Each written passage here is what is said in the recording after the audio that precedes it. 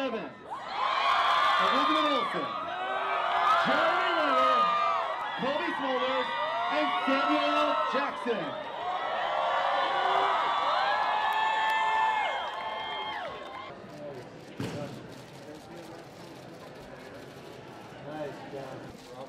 And one back to the right, please. There we go. Bigger one right here. Open the shoulder. Mr. Downey, Mr. Downey. Yes. Robert. Mr. Evans, last time. All right, we're good, guys. Thank you. Tony Stark has created an entity that is intended to be a defense, and it turns out to be a foe.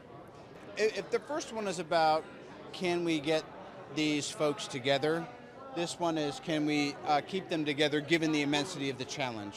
And I think it also goes a little deeper into the fractures in their psyches. Chris, one more time for the end. And last look. On all the way to the end. You know, we begin as a team and kind of break up a little bit, and you know, because they're faced with a threat that is far greater than anything they've seen before, and forces them all to rethink their positions. And there's not a clear leader either, you know, and there never has been. I think that's the difficult thing, and Ultron acknowledges that and notices that and sees that as a vulnerability, and you know, that's where he strikes.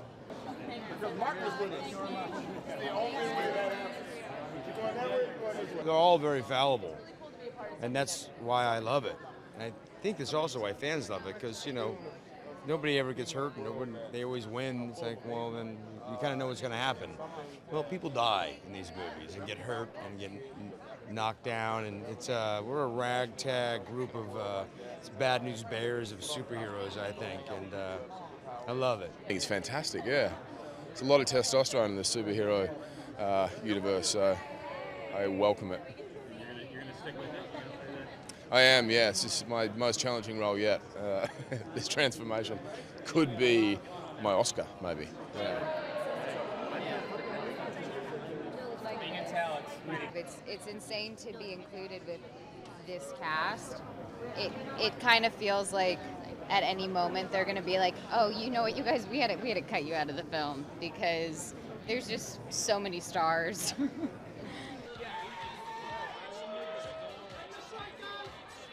What?